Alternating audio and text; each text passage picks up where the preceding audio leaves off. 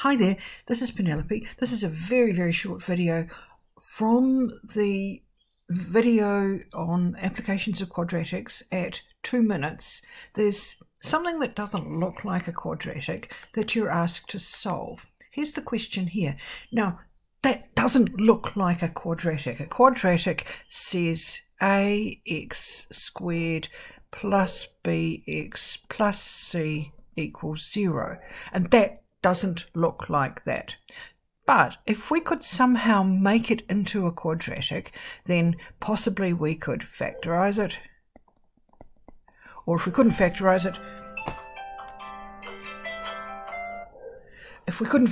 it, we could at least use the quadratic formula, or maybe we could complete the square, or whatever. But what we've got to do is say, look, I've got a 2x, 2 to the power of x there. And really, I've got 2 to the power of x squared in that first term. So then if I write that,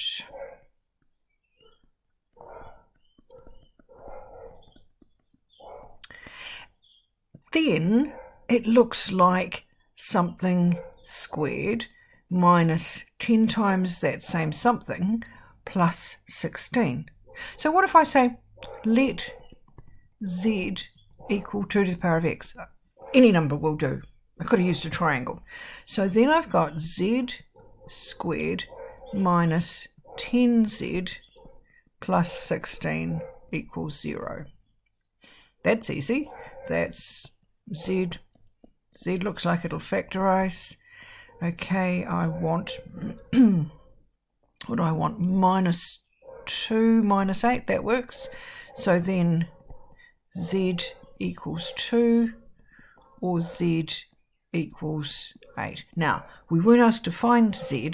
We already had that z was equal to 2 to the power of x. So 2 to the power of x equals 2, or 2 to the power of x equals 8. And just by inspection, we don't even have to do anything. 2 to the power of what is 2? So x equals 1. 2 to the power of what equals 8? 3. There we have it. Hope that helps.